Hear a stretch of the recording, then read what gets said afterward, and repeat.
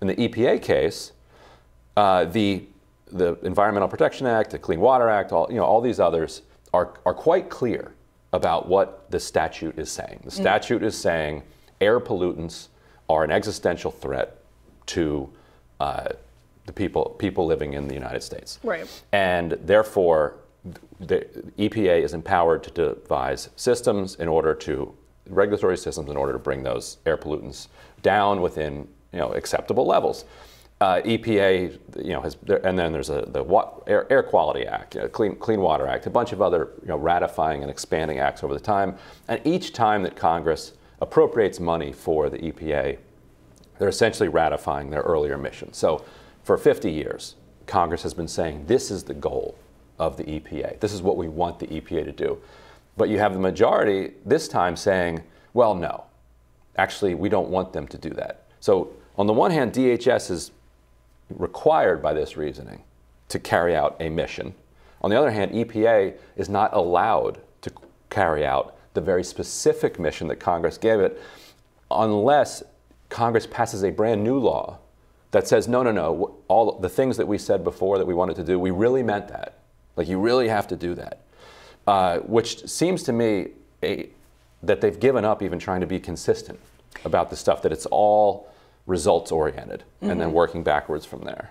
Well, I think that's generally a problem with our Supreme Court these days anyway. But I would say that this is a really interesting excerpt from Justice Kagan's dissent in the EPA case. She said, members of Congress often don't know enough and know they don't know enough to regulate sensibly on an issue. And then she continues, members of Congress often can't know enough, and again, know they can't, to keep regulatory schemes working across time. And I think what she's getting at there is sort of the heart of the political divide in many, many ways over the scope of government, the scope of the administrative state, the federal government, because if you have something like the EPA, I think the conservative justices were saying, this is such a dramatic policy that you need to have congressional authority in order to carry it out legally. But what Justice Kagan is saying is this massive regulatory agency exists to regulate. That's why it exists. And the conservative justices are getting at this idea that I think we've talked about this before, it actually kind of cuts at the foundation of the administrative state. I forget what case we were talking about last year, but it was about the SEC and I think the Fifth Circuit. Right. Where they basically said the SEC isn't constitutional. It's illegitimate. Yeah, it's constitutionally illegitimate. 3 judges in the Fifth Circuit, right? Yeah, different than the Supreme Court, of course. But I actually think this case really got at that too. Is that if it is not an enumerated power for the EPA, then Congress must enumerate the power in order for the EPA to exercise it. Right, and the way that the EPA is designed, it says, okay, at the time of the creation, we know about these air pollutants. These are a problem. But the EPA is also empowered to identify through these processes new air pollutants. And there are checks and balances on that. They had to go Massachusetts first EPA, or whatever it was. There was a Supreme Court case that said, okay, yes, carbon dioxide does count as an air pollutant. The courts affirmed that. I think a lot of people on the right might be like, well, you know what, screw the EPA, fine. So let's try to take a different one. Say the Federal Reserve. Now, you've got the Ron Paul crowd who's going to be like, yeah, that's right, the Fed is unconstitutional. That's right. Ron Paul crowd aside, the Federal Reserve established in 1914 and given a mandate, and then in the 1970s is given this dual mandate. Its dual mandate is to do full employment and to keep price stability. And this new Supreme Court idea would suggest that every time there's kind of a new economic circumstance, let's say a pandemic. Or immigration circumstance. Or an immigration circumstance. Or a shipping crisis, where you're getting bottlenecks.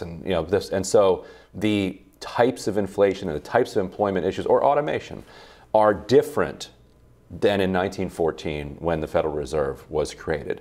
You'd have people saying, well, the Federal Reserve's interest rate hike here, or their quantitative easing, or their repo buybacks, or whatever program that they're doing to meet their mission of full employment and price stability is unconstitutional because these members of Congress in 1914 didn't foresee that we'd have a pandemic, not just in 1919, but again in 2020, or they didn't foresee that we'd have a shipping crisis at the same, that coincided with the pandemic. or a supply chain crisis, or the concentration of purchasing power on the internet.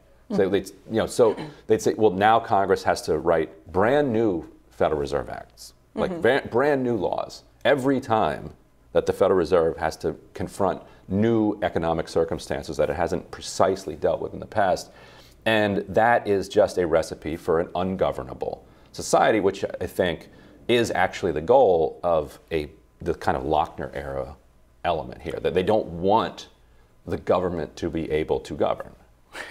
Well, here's a relevant excerpt from Alito's dissent in the Remain in Mexico case. He says, due to the huge numbers of aliens who attempt to enter illegally from Mexico, DHS does not have the capacity to detain all inadmissible aliens encountered at the border, and no one suggests that DHS must do the impossible, but rather than avail itself of Congress's clear statutory alternative to return inadmissible aliens to Mexico while they await proceedings in this country, DHS has concluded that it may forego the option altogether and instead simply release into this country untold numbers.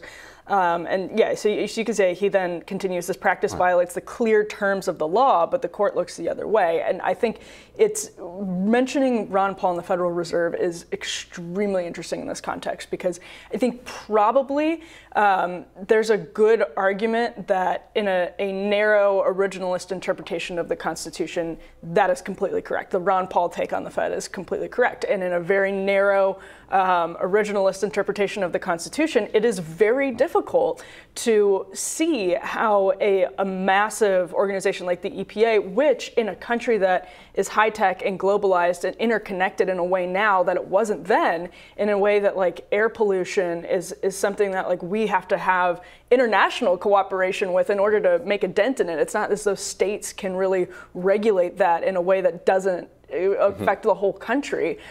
So yes, I mean, it's just very difficult to build that on a proper constitutional foundation.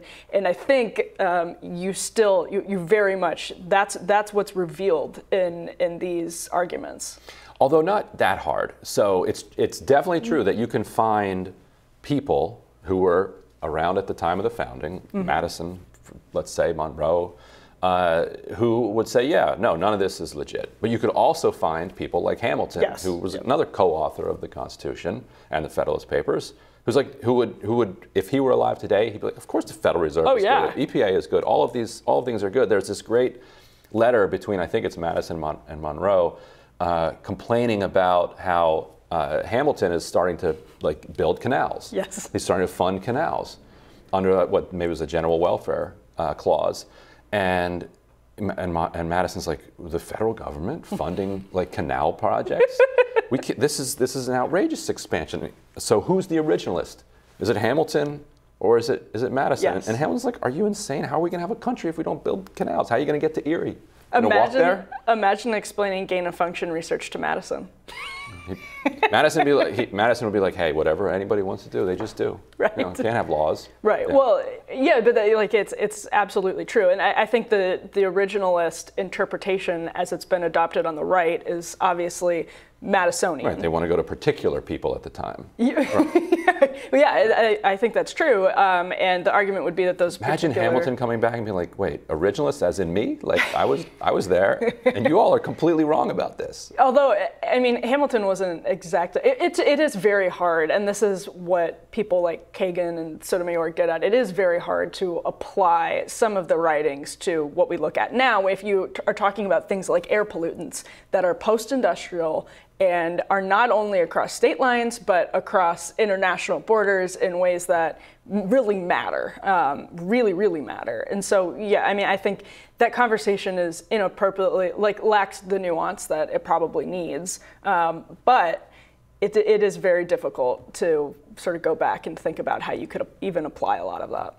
Right, and I think they're not even really trying.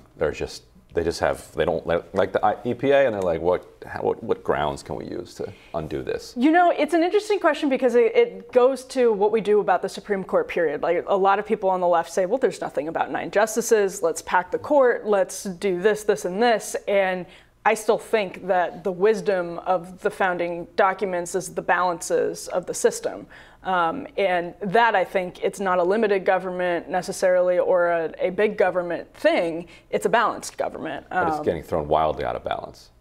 think there's an argument for that. Yeah. And I think actually part of the argument, I would say like the use of a lot of these policies at the border is a good example of that. I would say we still have the AUMF that was authorized after 9/11. I mean, it's being abused in different directions because we're so wildly off course. Yeah. Yeah. Headed right for the ditch.